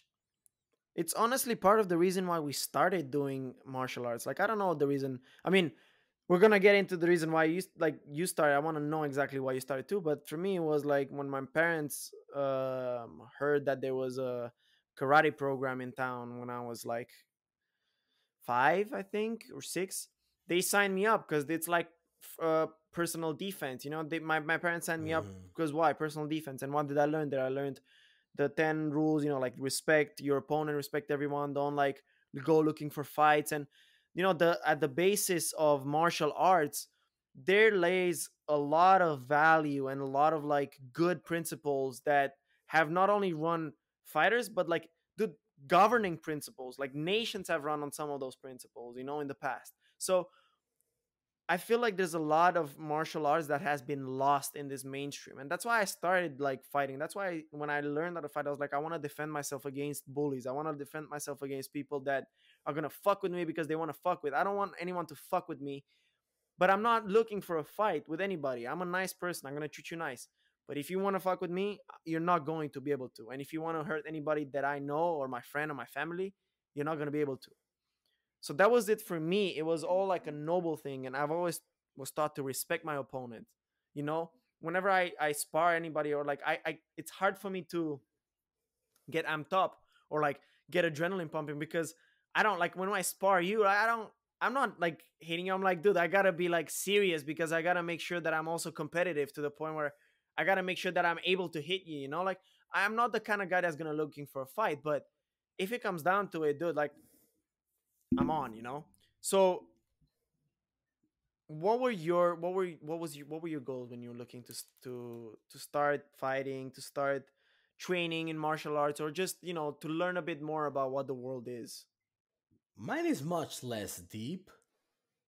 I started because I thought wanted to know how to do boxing. I thought that Yeah, just because I want to know how to like fight, not that I hope that I ever need it because I yeah, really same. don't. I don't hope that. Like I am not aggressive, like physically Right. aggressive at least. And I'll come back to that in a bit, but like so I started because of that and it seemed just like kind of like the obvious choice, like you know how to throw a few punches, whatever. Then I realized I don't like getting punched. I really, I mean, I don't think there's a person on earth that likes it. But like I I don't mind really it that don't much. like it. Like I don't want to put up with it. Like I know. I don't and guess what? I don't have to. Like who's making me do this? Nobody's making me do this. I don't Yeah, need to fight. nobody's. I don't need to get punched for anything. I don't need to be punching people around. Like I just don't like it. And immediately me being a non-aggressive person immediately makes me think like I don't like getting punched. Like that means that this person I'm practicing the sport with doesn't like getting punched either, probably. So Yeah, like I don't have a desire to punch them. yeah, So like which makes me the least ideal candidate for this sport. So I'm like, you know what? I don't wanna be yeah, punched exactly. or punch people. I really don't. So then I transitioned to jiu-jitsu, which is like a grappling martial arts. There is no punching involved. There's no kicking involved, but there's some a little accidental kicking that happens every now Yeah. and then, but that's fine. And you know, it's a lot of fun. I still find myself in a few of the same predicaments where it's like, at least my coach used to say a lot that I lack aggression. Mm-hmm. Like you need to be a little more aggressive. You need to be a little more aggressive. But then again, I can't get myself to that point because I do not have a reason to be aggressive towards this person. Like, you know what? In fact, I like this dude. Why would I want to be aggressive with him? I'm doing this for fun. Yeah, yeah, yeah. And you know what? I can't get hit. If he puts me in a choke, I just tap and that's it. He stops. Like, I can't do that with a punch. And like, I'm just here for fun. I'm glad to learn how to fight. But I just lack this aggression. Like I have no desire of hurting these people. You know, Right. like why would I do that? But I'm still here for fun. You How know, long? How long have you been doing it for? It's been a bit. I did it for a year and like two Oh, months, yeah. 1 month, and then like everything stopped for Corona, and it would have been 2 years in January, but I guess just a year now. Damn. Yeah, You miss it? yeah, I do. I really do. I heard there was a Brazilian jiu-jitsu gym that's open that kept open and they're having a I think it wasn't a restaurant, or was it a restaurant? I don't remember. There was a gym that got in trouble for staying open in New York? Probably. I mean, I know of a few places that are doing Of course. classes like underground. Like I know a few people. Like being in this community means I know like people that train other places and things like that. I would have access to it. I am being careful Yeah. with the virus and the situation and all that. That's sensitive, that's good. I live with my girlfriend and she is very careful with it and I have to respect that. So therefore I'm being careful. So I wouldn't put myself in the position where I would like go, even though I miss it. And like my coach and my training partners are like sometimes like, hey, are you coming back? You're like, yo, what's help going on? Like I'm like, I would love to, but like I gotta be sensitive to others' needs and That's a really things it's a like really that. smart So decision. Yeah. for now I go to the gym like on my own or like with one other person, like lift weights and things like that, things that are perfectly safe and you can keep your mask on for. Right. um and I do that. I do miss jiu-jitsu, and I'm sure as soon as like the vaccine is out there for everyone and it's like safe to like you know roll with sweaty shirtless dudes around without a mask, Yeah. I'll go back straight to it. Yeah. And there'll be another learning curve because a year without it, it's for sure forgot stuff. Right. It's going to take your body time to assimilate again, but that's the beauty of learning again. But that's just it. And I miss it. I don't have a rush to come back just because I prefer being safe in the Yeah. situation.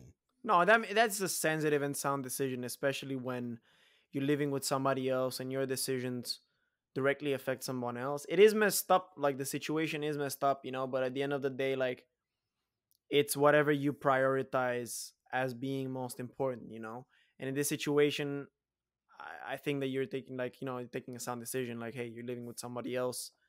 And not only that, like also you and you see other people. So I was just asking because like I know that some places are still open and they follow like procedures, like you can go in and they test, every time they go in, and they make sure that like I don't know why they cannot do that, why they cannot go to a place that you can just, and they have the Yeah. quick test, make sure everyone's good. If everyone's good, practice, and then keep going. And if you're not good, then you cannot attend. And I would do that, but apparently that cannot.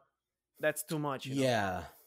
It's, I mean, everyone I know that's been doing like these underground things, I don't know if one of them has gotten sick, which is great. Yeah.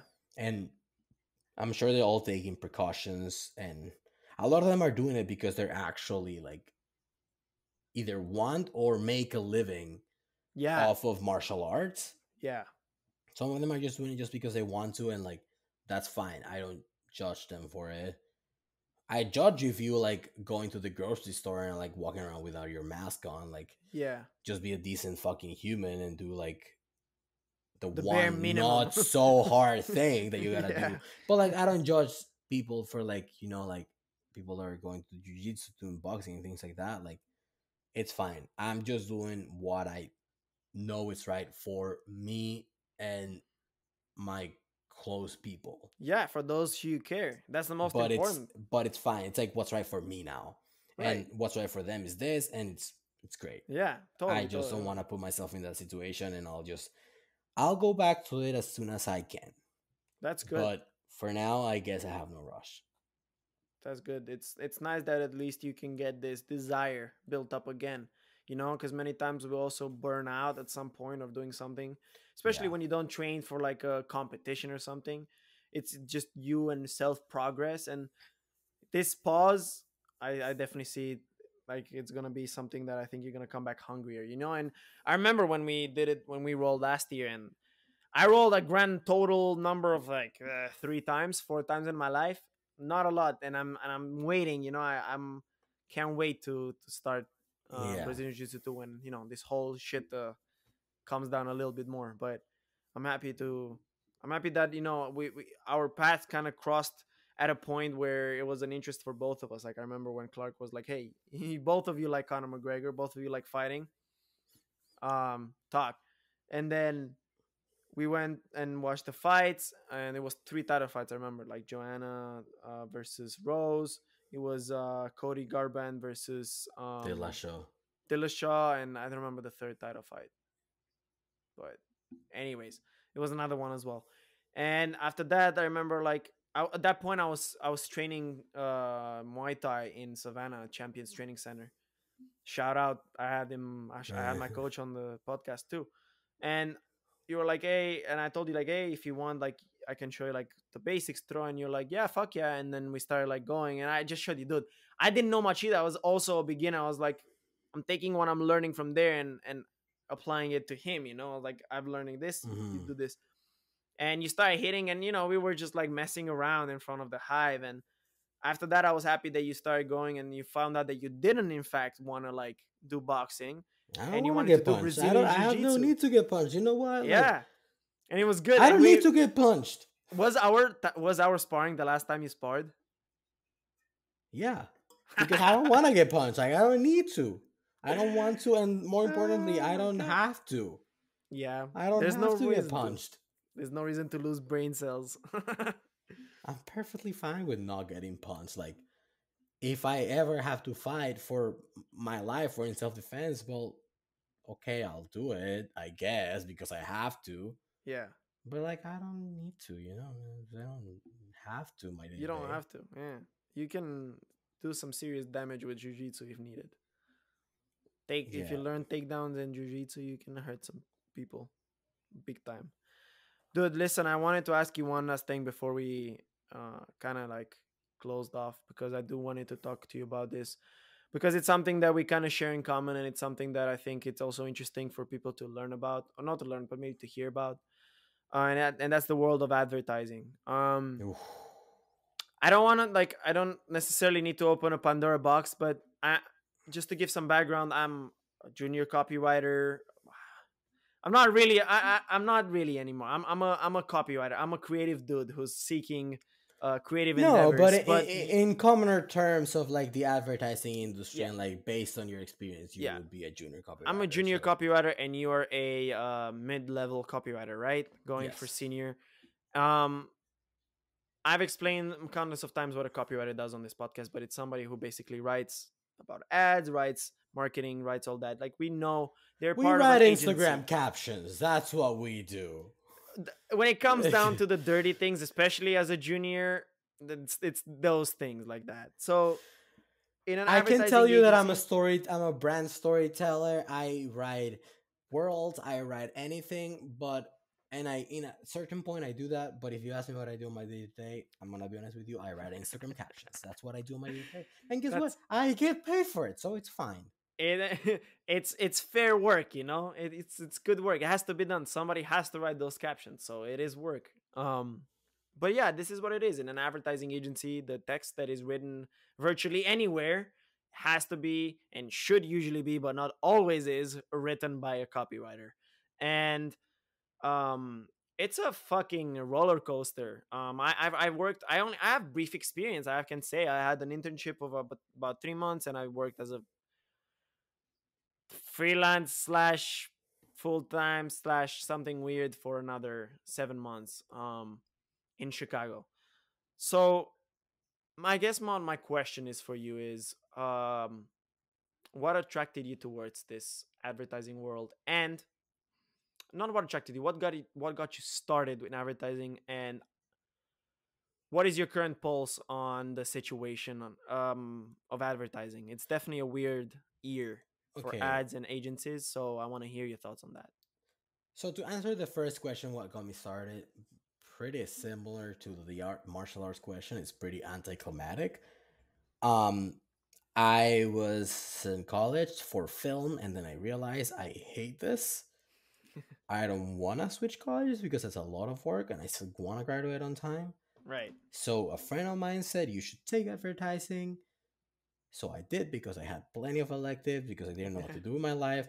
And I took it. And then the professor, Luke Sullivan, walked into the first intro to advertising class and said, so you're all here because you like making money. And then I just kind of went along with it. I just kind of stayed there. And then I started enjoying it, obviously, like at some point. Right. I really started enjoying it and like appreciating it and seeing that it takes much more than like people think when they see a commercial.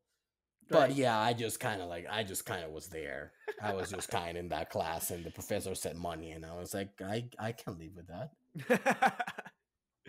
Oh my god. I think that this perfectly describes my girlfriend's path in advertising. She was just like, yeah, they told me you can make, they said this, and then I just kind of went along with it, and here I am. I graduated. I've done what they asked, and God knows where I would be if I had done film. oh Probably my, I still be started out with living with film my too. parents. Dude, tough time. Oh my god, dude. Sorry, I'm so sorry to just stop you, but do you remember when I said to you it was supposed to start snowing? And It's then I was like, snowing. but bro, there's 2 feet of snow already. 2 feet, Nice. bro. Everything's covered in snow. Fucking Chicago, bro. Fucking Chicago. Anyways, yeah. Nice. What were we on? I completely got Well, that's the lost. anticlimactic story of how I started advertising. Yeah, you started advertising Um, because you just barely you went along with it because I film was I not was an just option. there. I was just there. It's kind of like, I don't know if you, there's like this meme that like they said like Michael Cera looks like a dude that started acting just because he kind of like walked by accident by a set and just kind of like Yeah. they confused him with an actor and he just went along with it until nowadays. That's kind of like Yeah. my story with advertising. I just kind of was there and it just happened and now I'm here. And somehow you Um ended up in a pharma ad agency. and now I'm here and I'm like, cool. Yeah. This is nice. But yeah, that's my anticlimactic story of how I got started. What about now? How But do you then see it now it's now? very different. I am very much like, I really enjoy advertising. I really, really like it. Like what I do and like what advertising does in general. Like even writing captions like for Facebook and Instagram, I think it's super dope that I get paid for it, because I never really thought before of like writing captions for Instagram as a profitable thing. Um Even that like the little things, the bitch work, even I think that's kind of dope when you see it that way. I think the state of advertising is not just now, it's always, for what I know, like even before my time, it's like being a very toxic environment, Yeah. as many things are. Like I'm not saying this is like exclusive things for advertising. Like I have friends who work at like video game development and say me the same thing, tell me the same things. Friends that work in films and film and television and tell me the same things. Friends that work in marketing and tell me the same thing. But what I can speak to is advertising, or I can speak to based on firsthand experience, is advertising. And it is a very toxic place. It's obviously gotten much better than in the 80s when they had a miscellaneous budget, which was all for cocaine. This is a true story that a creative director told me once. Damn. When they For went in real? shoots, there was a part of the budget that said miscellaneous, and that was cocaine. When was Um, that? like the 80s. Holy shit. Yeah. What a good time to be in So I advertising do think for it's some gotten people. much better in that way, where women weren't allowed to be creative directors, for example. Yeah, no, but Um, all jokes aside. yeah, but it's still a very toxic place. There is a lot of people with very big egos, which, like, yeah, man, they've done some really nice commercials, like some really famous commercials, but when you say it out loud, it's like, oh, this person is an egomaniac, self-proclaimed genius because he wrote that one Nike commercial. It sounds kind of dumb, doesn't it? Like, so you're an egotastic fuck because you wrote a commercial? Is Yep. that why you're being so It's the one so good thing he's done and he can bad? identify Like, with. even if you wrote the 500 good commercials, you're being an egomaniac that's addicted to people Yeah. because you write commercials. When you say it out loud, it sounds a little stupid. Like if you tell me like, oh, I wrote Pulp Fiction, Yeah. then I'll be like, you're still a dick, but like, damn. Yeah. But you wrote commercials, like I I don't take my work lightly. I'm not I put my all into my work, whether I like what I'm doing at the moment or not, I put all Yeah, my all into it, and I don't take it lightly. But at the end of the day, I know no one's gonna die if this banner ad doesn't come out on Wednesday, but it comes out on Thursday. exactly. It's Like, just advertising, and people seem to forget and sometimes. like, you could have a little bit of an ego because you did a good work. It's fine. It's happened to a lot of people. It happened to me in one of my internships. I did something really good and I had a little bit of an ego. Like that, I mean, that's just human behavior. But if there's a lot of people, just because they've done like good commercials, I repeat, they've done Yeah, good commercials. I want you to say it out loud it's and repeat it. commercials, dude. It's commercials. Like, that's what you did. Like, Yeah, if you're gonna be like, if you're gonna have such a big ego and like be a dick to people and like just act all like high and mighty because of that, like, that just like, to me, just rules you out of people that I would want to have in my agency. yeah, Because like, it is a very toxic place. People that like act like that and like therefore manipulate you. And yeah, dude. And they make it seem like it's the fucking end of the world. And I cannot say that I've experienced it. I've had a few internships Yeah, I before. was This gonna is not a say, story of my current workplace. Again, I work in farm advertising. The pace is a little different than regular advertising, but I had a right. few experiences, work experiences in like regular consumer advertising agencies, Yeah, tell me about it.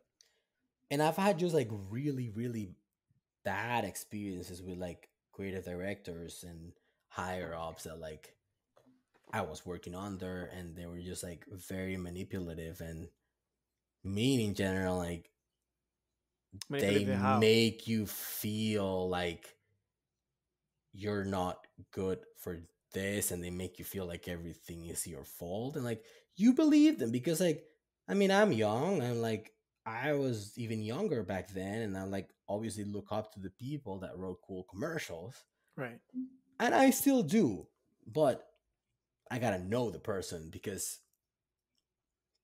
if you're a dick and other things, like, it's just not worth looking up to you, because at the end of the day, you're just a mean fucker that writes commercials. What is some of the stuff that has happened? You don't have to be like say names or specify thing, but like if you don't want, like if you don't mind, like what are some of the ways that you've experienced this toxicity, you know? Because I can tell you, like, just to open up first, like in my way, it wasn't, I had no problem with the creative team and where I was working at. Creative was done. It was always the administration, the communication, and the they say one thing and they do the other thing when it comes to like diversity and Yeah, but immigration. that's just bureaucracy, not Right. necessarily from the people that are telling it to you, but like from the holding company. Which, Yeah, like, to that point, like, there is obviously nothing you can do, but also there is nothing that the HR person or the administrator that's talking to you can do, because they're exactly. really just following a protocol that is Yeah, given to them, and like, their jobs depends on keeping that protocol. yeah. But As far as like when it comes to the creative creatives, interaction, like, yeah,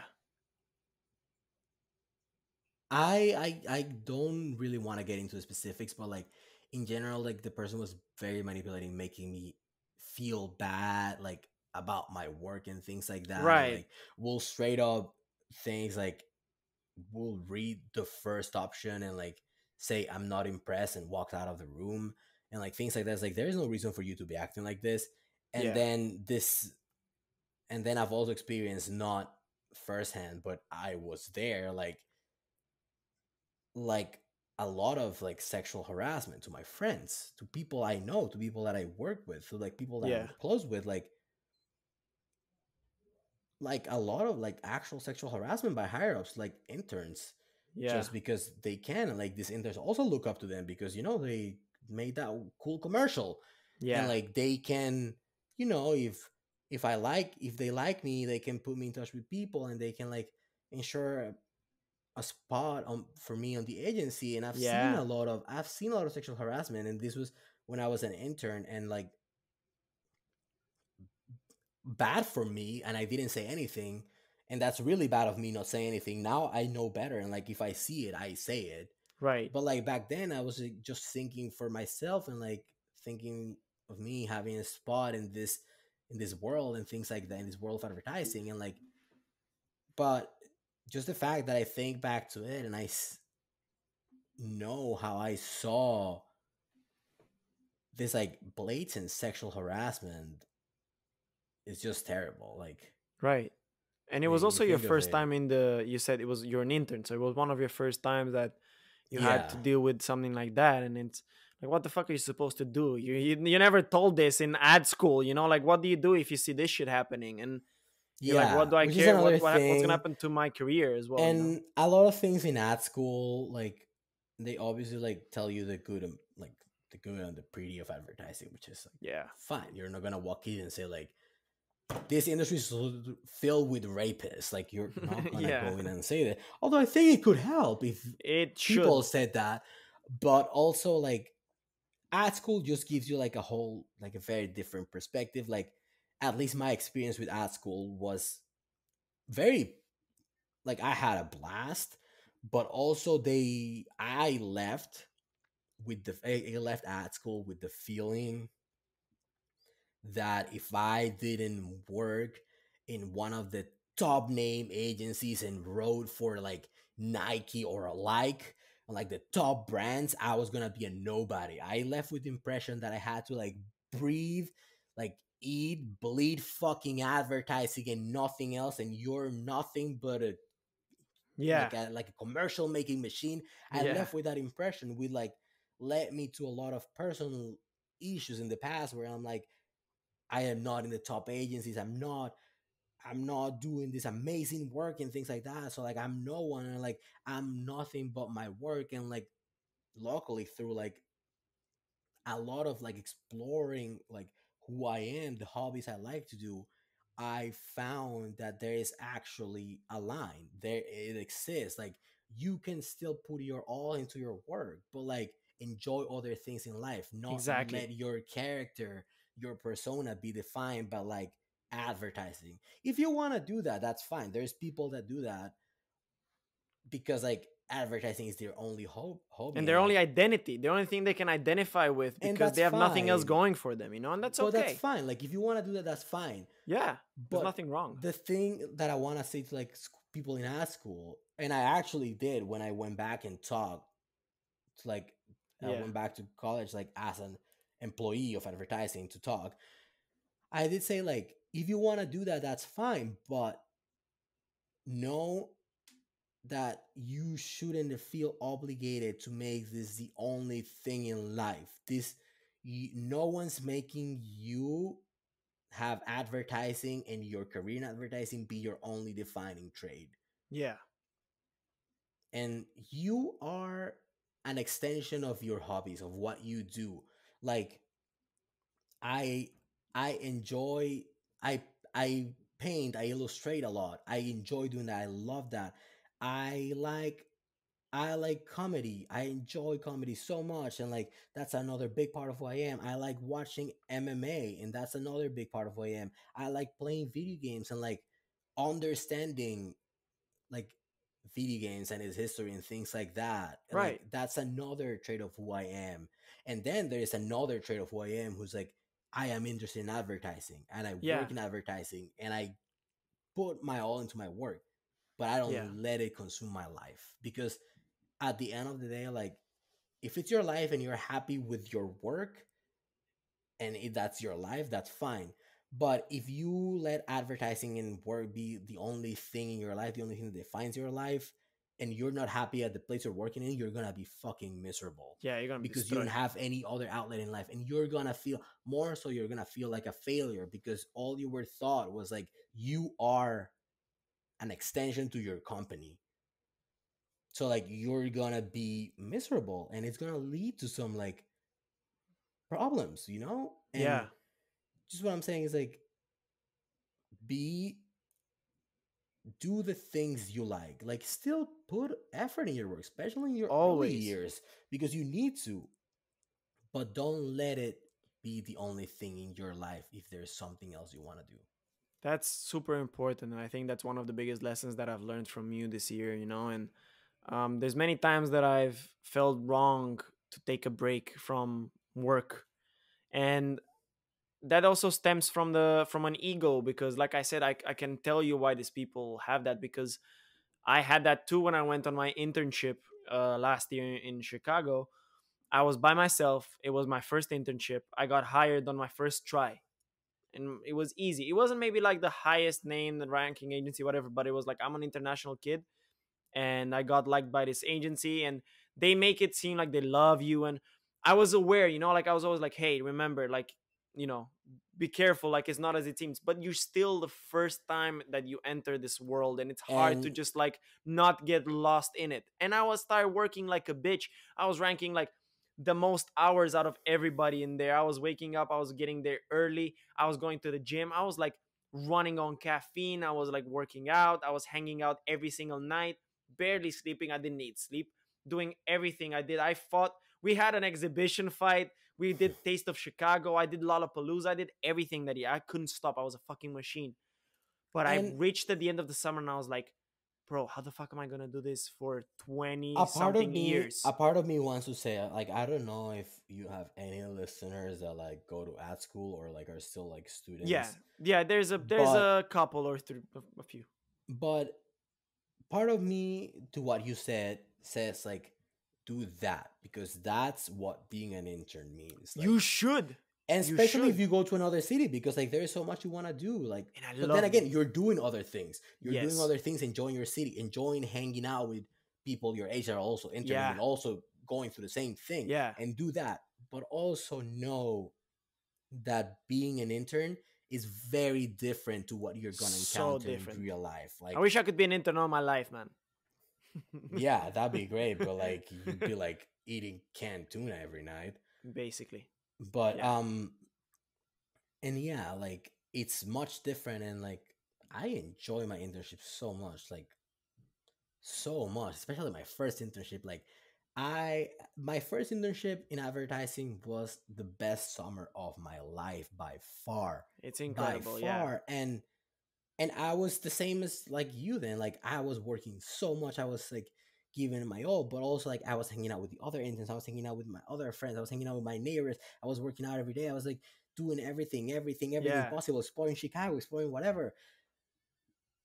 But do know that that's fine. But internship life is an experience that doesn't last very long, and it's not gonna be the same. It's not a realistic approach to the real, like the real you. Yeah. I was happy that I burnt it. Like I took everything I could from that, including, a job that I later had through a pandemic. At the end of the day, I can stay here and shit talk about all this and that, but I was lucky enough that that led to an opportunity where, most of the people couldn't get a job, and I was happy, and I was lucky enough to have a job that, not only a job that I enjoyed doing. So Yep, absolutely. like you said, do that, because that is going to be what's going to get you the job, but don't expect it to be the same. I didn't know, and it's just like, when you go to summer camp before going to college, Hmm. it's the same. You kind of do, like, you kind of know what the school is like, but it's not the same thing. As an intern, I saw what life was, and I expected it to be different, but not that different. It's like in intern, you're like, oh, this is learning mode. Like, everyone, like, I had this barrier where, oh, I know that everyone knows that I'm allowed to do errors. I'm allowed to have mistakes. When I was a junior, I felt like that wall of making mistakes was suddenly shattered, and you're like now expected to do shit, like, and do it well, because you got hired. You're not an intern.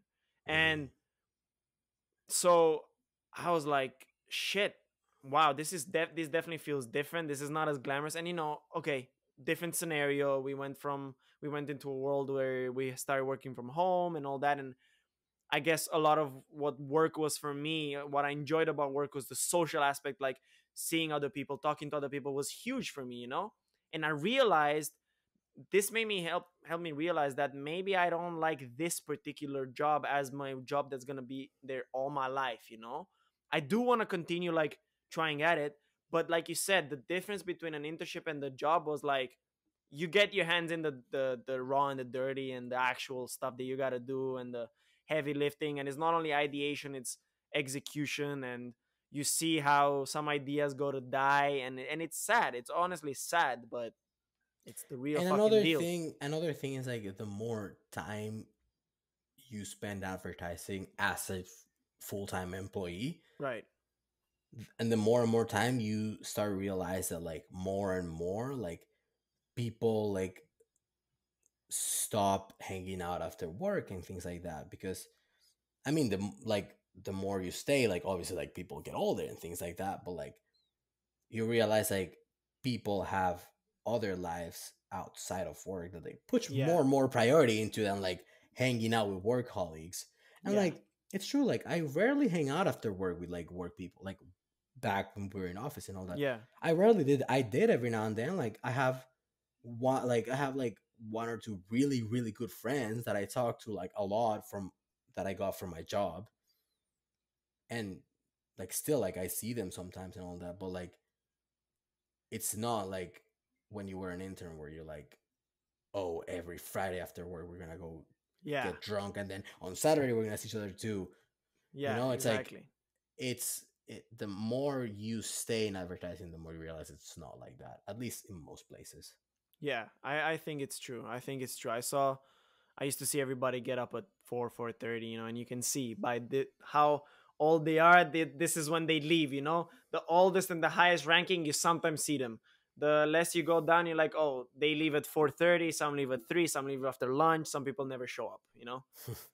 It's like that. I agree, and I agree that people make it all about their life. And I've learned this year, and I've learned a bit more. I cannot say that I've achieved enlightenment, but I've learned that, hey dude, it's okay to sometimes take a break and take a breath from advertising and from your work, especially from such work like advertising. You're not a doctor, because sometimes doctors cannot just decide to take a break in the middle of an operation, but Yeah.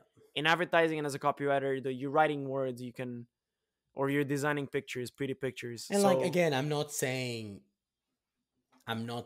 that like there isn't gonna be urgency every now and then. Like there's something that the words needs to get done yeah, and you need to stay yeah, late, and that's fine. But there is that in every job, right, you know, exactly. and but it doesn't need to be a recurrent thing It where does like not, yeah. people are overworked for no tangible reason. Yeah, I agree. I totally agree. Well, dude, honestly, I think this is a good point to leave it, because I I feel agree. like we've covered so many different topics in such depth that, Yeah, you're gonna need to make 3 separate episodes. nah, dude. I'm gonna finish it with this. The amount of advice that I'm receiving from everybody on this podcast and how I can improve it is insane, and I love it, because I know people listen to it, and I'm craving for feedback from people, but I always listen to the considerations. I've listened to like people that said, hey, some of the episodes are long. I've started doing a lot of clips. So I'm going to divide this one into like many, many clips Mhm. and title them so people don't have to listen to fucking 3 hours or I don't know, 2 hours that we've been talking.